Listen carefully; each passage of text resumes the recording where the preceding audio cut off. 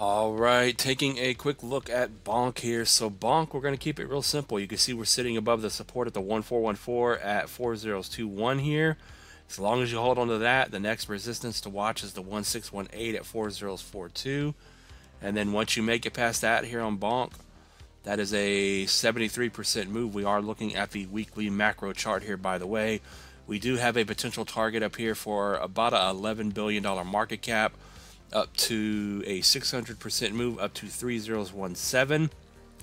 And then if we make it past that, we do have the 2272 here potential target for BONK to hit a $24 billion market cap up to 3038, and that would give you about a 15x here. So BONK may have another 15x left in the tank here. It may go higher than that, but that's a pretty high market cap here for BONK. But we'll see what happens. So what are you guys' thoughts on BONK here? Do you think that is possible? Or do you think it's going to go much higher than that price there? Now, as for support, if you take out that 2-1 price level, you're going to come back down to the 1272 here at 4013 and potentially drop about 43% here. So just keep an eye on those targets there. We can also even draw an even much smaller Fibonacci on the chart if I can find the right tool. And we can go from this low, this little pullback here, to the high.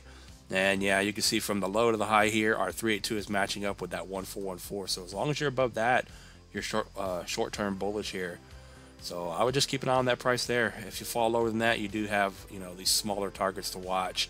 And on the event, that we get a 618 retracement, you can see you could end up dropping only about 26% down to that 17 price area and get a nice bounce back up.